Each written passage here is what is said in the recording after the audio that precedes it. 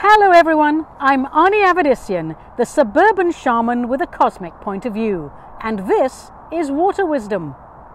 In our world today, we're constantly bombarded by information, or should I say misinformation.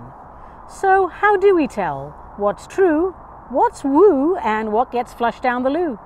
The wisdom of the water will enlighten us. Today's subject is fear. Fear, anxiety, and stress. What is that all about? It seems that every other day somebody walks into my office and goes, "Oh my God, Ani, I'm so stressed. I have so much anxiety. I'm afraid of everything. I'm afraid of everyone. I'm frozen. I'm paralyzed in fear. And I went to my doctor and he gave me all these drugs. What shall I do?"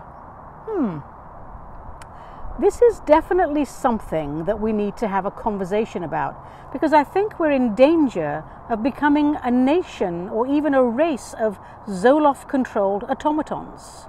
What are we all afraid of? The way I see it, fear, it was designed as a flight or fight response for physical beings on physical realms. Here's an example. Neanderthal man goes out hunting and gathering, and he's out there doing his thing, and all of a sudden he sees a rather large animal coming towards him. Is he afraid? I think what he has is a heightened state of awareness.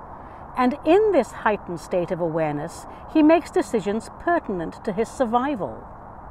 He decides to run like bloody hell in the other direction, run into his cave. And when he's safely back in his cave, he pants and he sweats and he breathes and breathes until his breathing and his whole system is regulated. And once he's calm and he's taken the emotion out of the event, he shares his story with all his friends. Now, physical fear, physical planet, physical response. Why are we all so afraid now of things that haven't happened?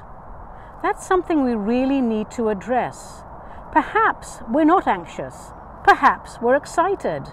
Perhaps we're all terribly confused because we're all so entertained and distracted that we don't know what's clearly in front of us. Let's take a look at our mental health, and let's start with this. Step number 1. Don't be anxious about things that haven't yet happened. Thanks for listening, everyone, and remember, we didn't come down to burn and crash, we came down to make a splash. So get out there, have some fun, and do something useful with your incarnation.